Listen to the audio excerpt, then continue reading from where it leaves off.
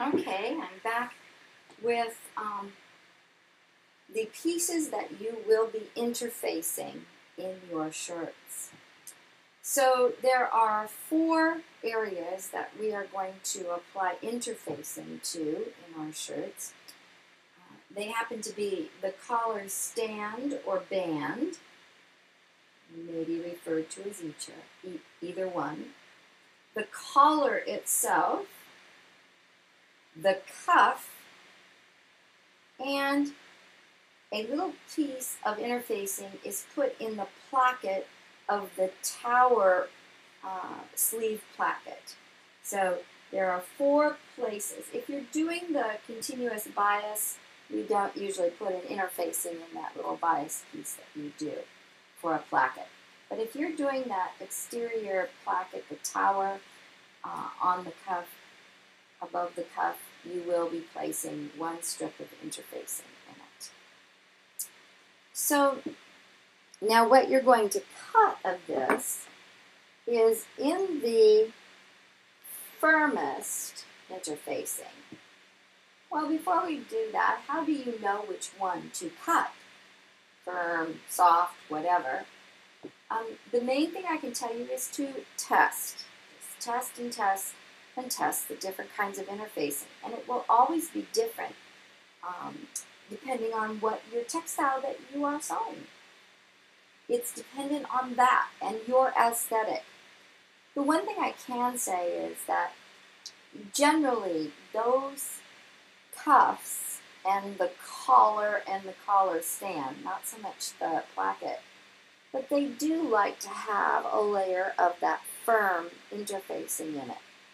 The degree of firmness can be your aesthetic, but I find that the weight that is considered the firmer is usually where I end up for my men's shirts anyway.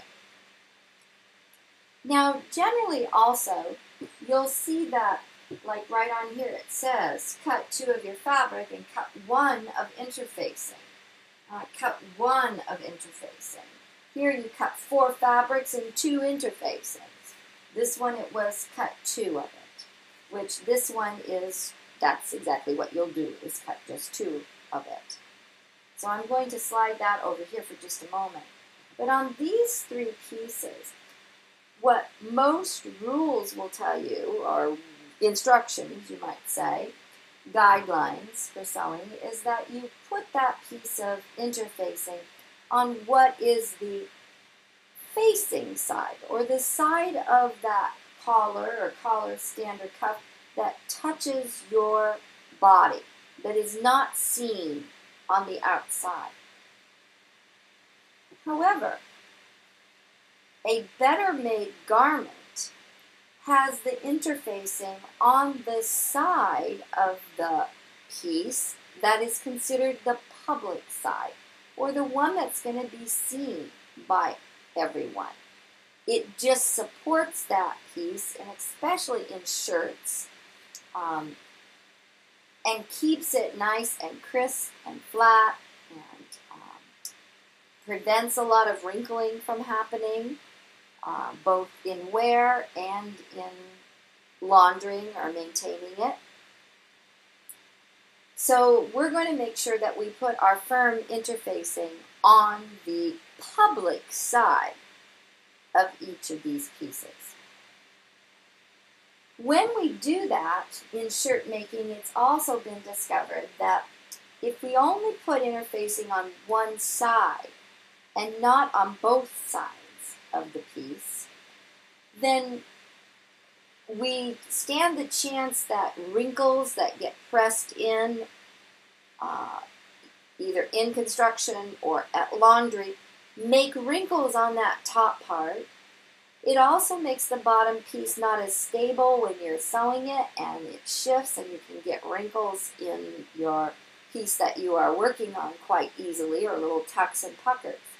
So through trial and error, it has been discovered that if we interface the non-public side of these pieces, which is really kind of the facing side, the inside piece, with a softer, lighter weight interfacing, that it will make the two pieces marry together or union together much nicer for both sewing and for laundering and maintenance of it after you have taken it either to the shirt launderer, or if you're doing your own shirt laundry. So with that in mind, we're going to discuss the firm pieces first that you're going to cut.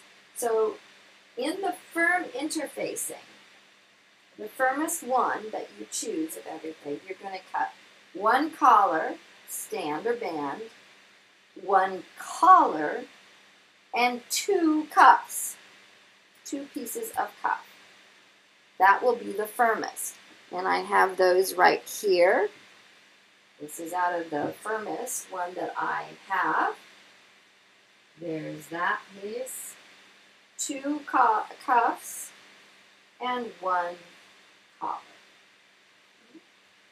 So that's what you're going to cut from the firm interfacing. Then from whatever you choose is the softer interfacing, which it could be that really, really lightweight, crisp or shirt interfacing, or it could be something really, really delicate and soft like that couture sheer woven interfacing. And that happens to be what I cut these pieces. And for that, you're going to do one collar, stand or band, one collar, stand or band, one collar, two of the little placket, sleeve placket interfacings, and two cuffs. And like I said, I cut this out of the really, really soft, lightweight. So here is that, the collar, one piece of the collar, two cuffs, one collar stand, go with that other one, and then two small pieces here that become my sleeve bracket. Okay? So those are the pieces that you're going to cut. I do want to quickly just show you an application again here of this. And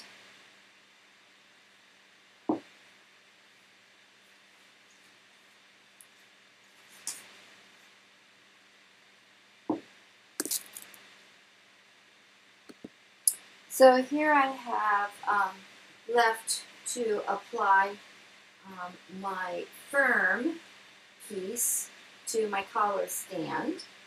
I've already applied the lighter weight one, the softer one, to the other one. That's already applied.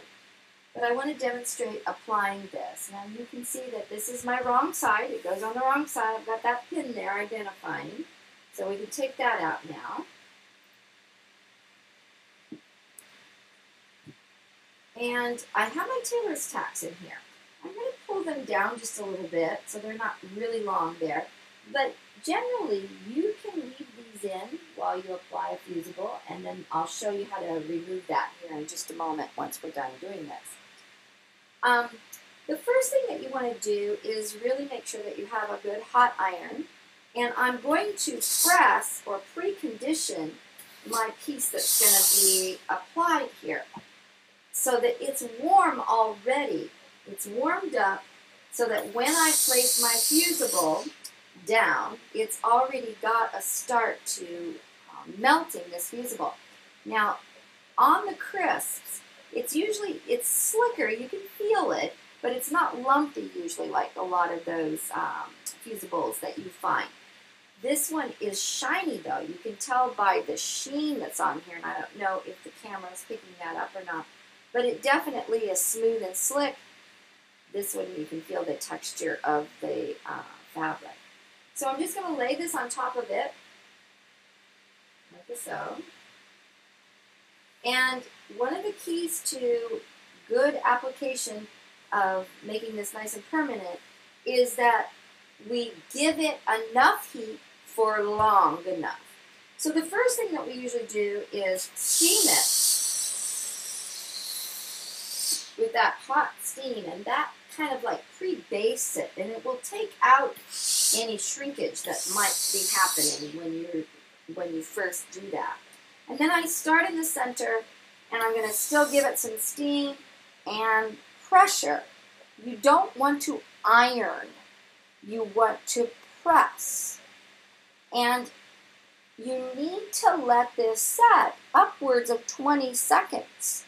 It really does need to get that hot. Now, I'm going to now get out my press cloth and show you that why you want to have sheer press cloth so that you can see this going on. And it is wise to use a press cloth to save your iron from gunk getting on the bottom of it and having to clean it. Want to make sure that you have the fuse side down to the fabric as well. And it is also maybe wise to have something that you're fusing against instead of your good cover on your ironing surface or pressing surface. So maybe you have another piece of muslin or something that you could lay down, or of ironing fabric that you can purchase, and do all your fusibles against that. Move this down here. Lots of people who later see that they have little bubbles that look like air bubbles, or maybe after laundering or working with it, it starts to lift in areas and you get these little wrinkles or bubbles. Some people will say that it shrunk on me, right, after I washed it and dried it or something, that they think it's the interfacing that shrunk. It's not. What happens is, generally, is if you start to see the interfacing lift or causing bubbles or little puckers and wrinkles, it's because you did not get a hot enough fusing done, where the fusing actually had a chance to melt and adhere to your fabric. The second thing is you don't let it usually cool long enough. A lot of us like to put that on, pick it up, and go and start sewing. Well, when you do that, it hasn't had time to cool down and truly set. Because this is really hot. We're getting this really, really hot. In fact, sometimes when you first pick it up, it's almost too hot to touch when you actually are done fusing.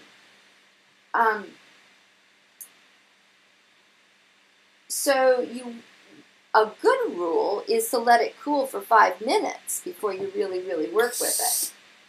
Even if it's cool enough to kind of set it over to the other side, but still let it lay flat and continue to cool down while you are preparing maybe another piece of fusing.